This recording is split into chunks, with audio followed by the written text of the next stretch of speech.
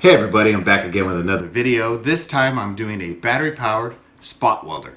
Now I've seen other designs on YouTube in the past where they've utilized a microwave transformer and using 110 volt power or mains power. Now that way works, but it seems kind of dangerous. So I wanted to design something that was simpler, more compact, and utilize batteries. So I came up with a design and I'm going to show you that right now.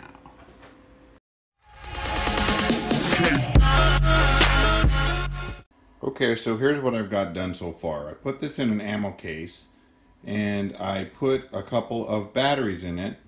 Now these are 12 volt and 7 amp hour batteries, and I put some 12 gauge wire, just some standard electrical wire that's solid, and I utilized these connectors to hook to the battery. I then went over and put it on a set of wire nuts. I put each positive on one wire nut and each negative on the other wire nut.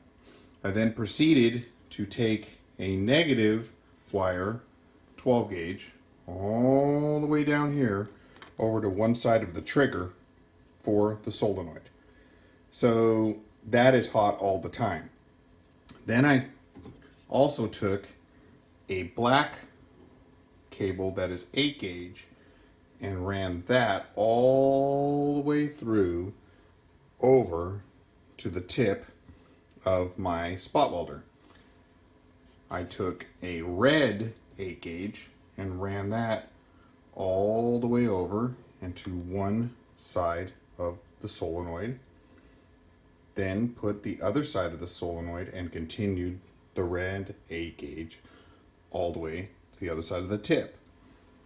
Lastly, I took this speaker wire, which is actually pretty thick, and since I'm only shorting 12 volts to it, it should be fine, and ran that over to my contact switch. So when I press this, since this is a common and a normally open switch, when I press it, I complete the circuit, which sends 12 volts to the other side of the solenoid, thus creating the short across here and completing the circuit to the tip of the spot welder. Now I'm going to draw this up so that it makes it even easier, but that's basically the design right there. And all of these parts you can pretty much get at your hardware store or online. I will leave links in the description on all of these parts, but it's really simple and inexpensive way to create a battery powered spot welder. Please leave a comment if you think I should drill a hole in the side here, because I'm thinking about taking this wire coming out of the side with the leads, and that way I can leave this closed when I'm welding. And then I was going to put possibly the button here, and then I also want to put out a readout somewhere around here for the voltage so that I know how much voltage I have on the batteries and when it's time to charge it. Okay, so this is about the easiest I can explain it. You start off with two batteries, both 7 amp hour, 12 volt, and those equal if you put them in parallel, which means both positives and both negatives go to the same spot, 12 volts, 14 amp hours. So if you run those lines over, and as you can see I drew in wire nuts, so you have the wires coming off of the wire nuts that are splicing them together. One negative goes to the trigger side of the solenoid, and then the other negative goes directly over to the tip of the spot welder. Secondarily, you have the positive, which goes to the wire nut. One side of the positive goes to the remote button, which is normally open, and goes to the other side, the trigger of the solenoid. Then you have from the positive that is connected to the wire nut up over, you're feeding one side of the solenoid, coming out when it is triggered, going over and completing the circuit to create the spot weld with 8 gauge wires so that things do not get too hot.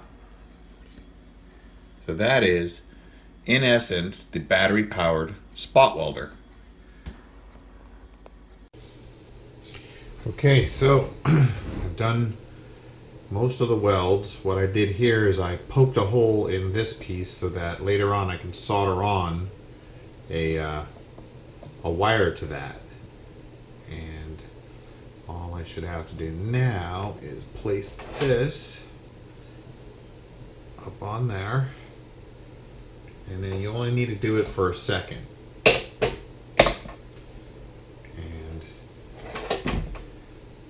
Should be welded on there, and it is, so that's pretty good. Okay, so let's do the second one. I'm going to take this and place it there so that I can get a good weld.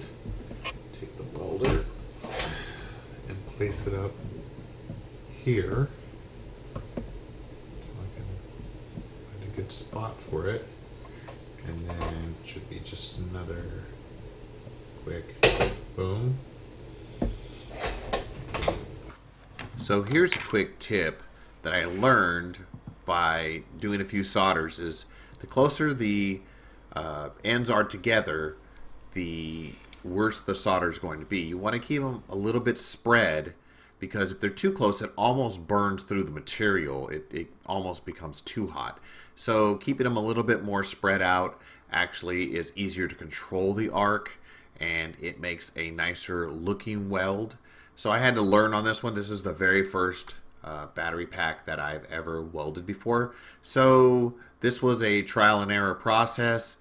Right there, because I was bending it to the right so I could show it on camera, the tips were a little bit closer than I wanted them to be, but it's still welded really well as far as it is not coming off.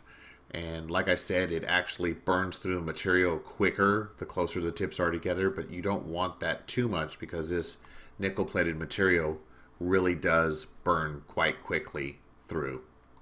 Next, let's move on to an example that I did to show the proper distance of the tips as far as how far apart you want them so that they make a nicer weld.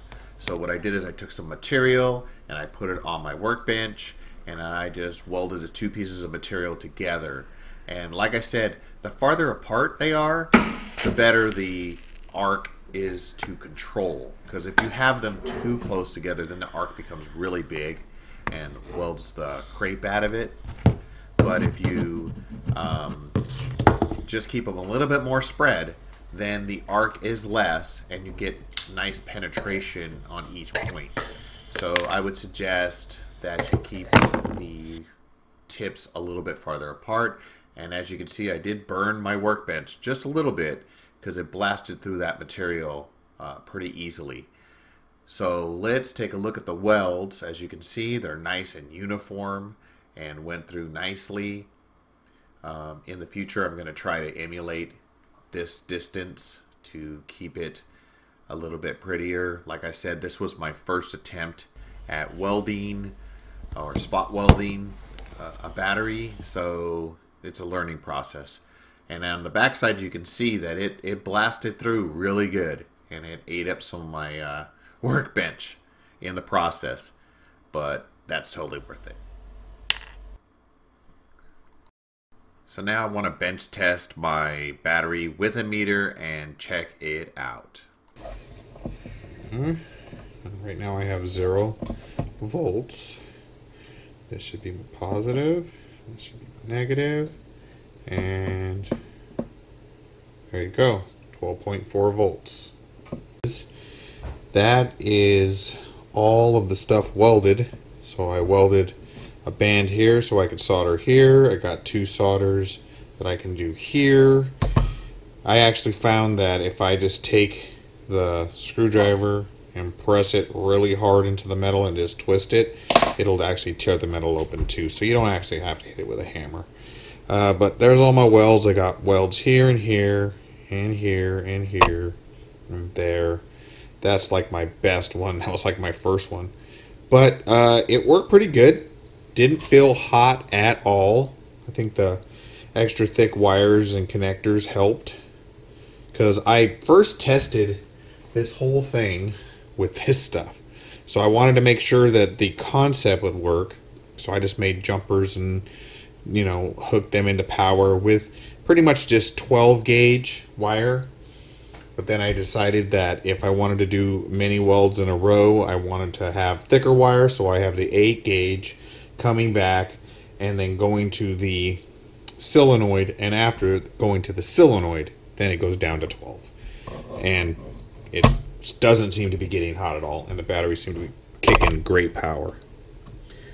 So I just have two 12 volt 7 amp batteries. Let's check that out over here. So they're in there. I just put some tape over the conductors so that they couldn't short, and everything seems to be working fine. Anyway guys, I hope you found this DIY helpful. I know that the welds didn't come out super pretty, but they were very effective, and I'm really happy with the results. And the reason that I utilized battery power versus mains power is that battery power is much safer, plus portable.